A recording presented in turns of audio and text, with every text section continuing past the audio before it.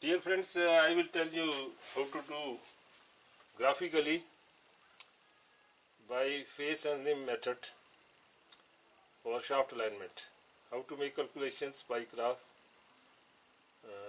by using face and rim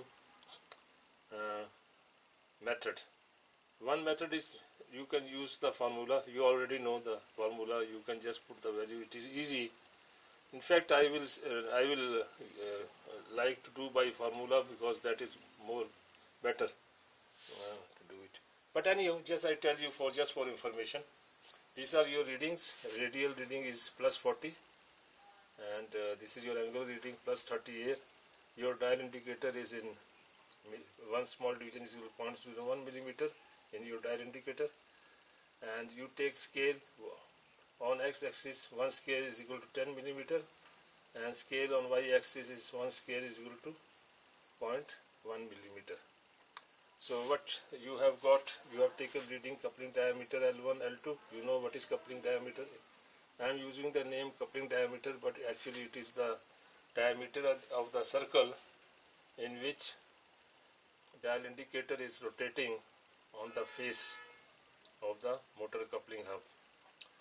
This is your motor and it is movable, and here is your pump.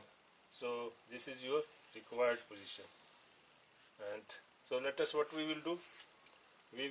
So your angular reading becomes, this is your, of course I will tell you, so from here to here will be your coupling diameter. These are 10 scales, so it becomes 100 millimeter. From here to here is 200 millimeter. These are 20 scales, and from here to here is 30 scales. That is equal to 300 millimeter. So your angular reading is plus 30. So you will take 3 scales, 1, 2, 3. These are 3 scales, and you join these 2 points and you extend this line.